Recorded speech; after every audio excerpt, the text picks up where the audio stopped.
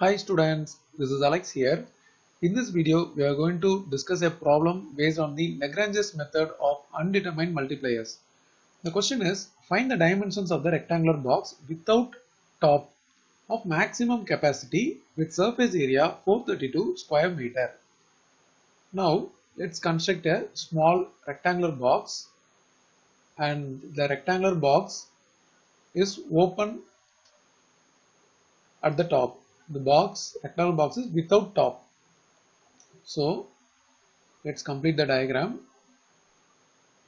We have a rectangular box now, and in the top we don't have the side. So this is open, this top region. Now let's take the length as x, breadth as y, and height as z. Now in the question they are asking the dimension, that is we have to find the values of x, y and z, and they say maximum capacity and with surface area 432 square meter. So maximum capacity indicates the volume. So the volume is x, y, z, and surface area, which is nothing but there is a bottom area, it's a rectangle which is xy. Since there is no top, we don't put one more xy. But at the same time, when we see the left side of the box, we have this rectangle yz, but we have similar to that on the right side also, so it is 2yz. In the same way, front and back it is zx, but it is 2 times. Because it is open at the top, we have only one xy. And they say surface area is 432. So this is 432. This is like a constraint. So we will write this as xy plus 2yz plus 2zx minus 432 equal to 0. Now we have to write the auxiliary function capital F, and this capital F will be in terms of x, y, z and lambda. That will be basically f of x comma y comma z, and the constraint is lambda times of g of x comma y comma z. So now this capital F is nothing but f of x, y, z, which is volume.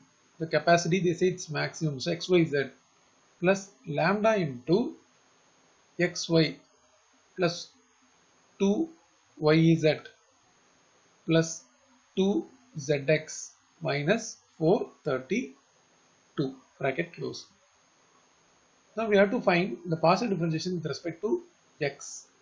So yz is constant, then here lambda, since it is with respect to x, y is constant, so y plus, and both are constant, so 0. Here the constant is 2z, because x differentiation is 1, and bracket close. And as per the condition, we have to equate this to 0. The same way, fy, the first term is xz plus lambda into x plus 2z, because y differentiation is 1, and the last term is purely constant, so 0, bracket close. And as per the condition, we have to equate this to 0. Then partial differentiation with respect to z, the first term is xy plus lambda into xy, both are constant, then 2yz differentiation will be 2y, and 2zx differentiation is 2x, and we have to equate this to 0. Now let's take from the first equation yz to the other side. So now lambda into y plus 2z equal to minus yz. If I divide, it will be minus yz by y plus 2z. But if I take the reciprocal, it is easier to divide individually, and let's keep this minus sign on the other side. So minus lambda. Now minus 1 by lambda will be taking reciprocal y plus 2z by yz. So this will be minus 1 by lambda is, by dividing individually we get 1 by z plus 2 by y. In the same way, from the second equation, if I take lambda into x plus 2z equal to minus xz, so let's keep the minus sign here. So minus lambda equal to xz by x plus 2z, then taking reciprocal, minus 1 by lambda equal to x plus 2z by xz.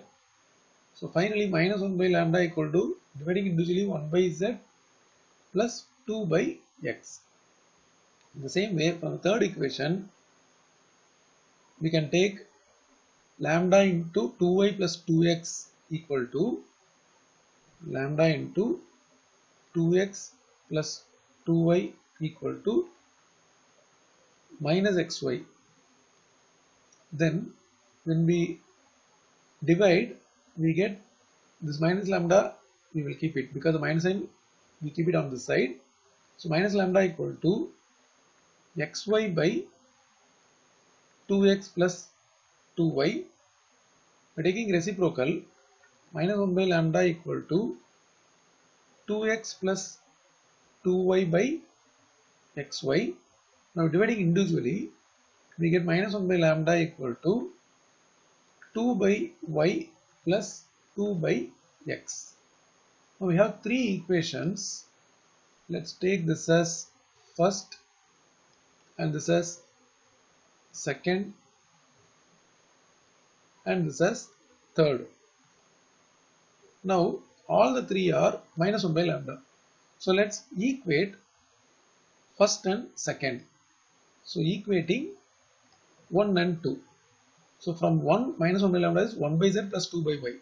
So 1 by z plus 2 by y equal to, from second it is 1 by z plus 2 by x. 1 by z plus 2 by x. So we can cancel 1 by z on both the sides, then 2 on both the sides. By taking reciprocal, we get y equal to x. In the same way, let's equate second and third. Even first and third, anything is fine. So now I am going to equate second and third. So from the second equation, we have 1 by z plus 2 by x equal to, third equation is 2 by y plus 2 by x. 2 by y plus 2 by x. So 2 by x we can cancel. From the remaining, if I cross multiply, 2z equal to y or z equal to y by 2.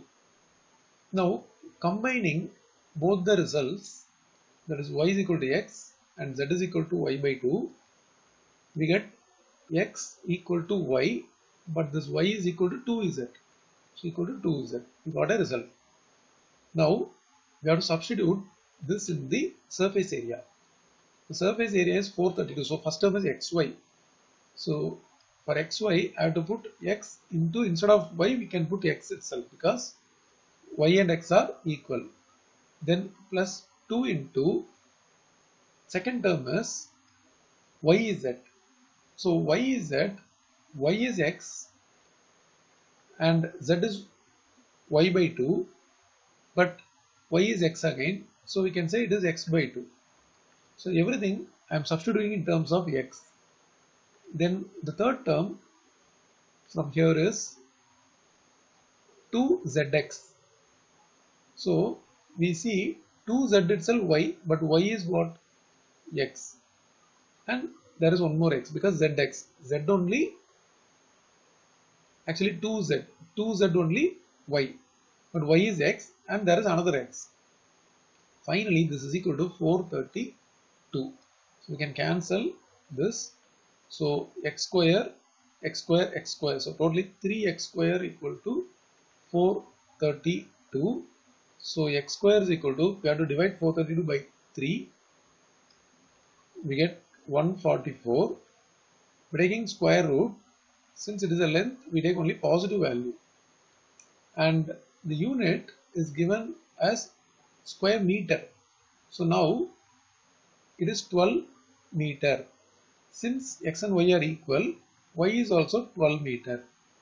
And z value, already we have an expression here, z is y by 2. So half of the 12 is 6 meter. Therefore, according to the question, given the dimensions of the rectangular box, so the dimensions are length equal to 12 meter, then breadth equal to 12 meter, then height equal to 6 meter.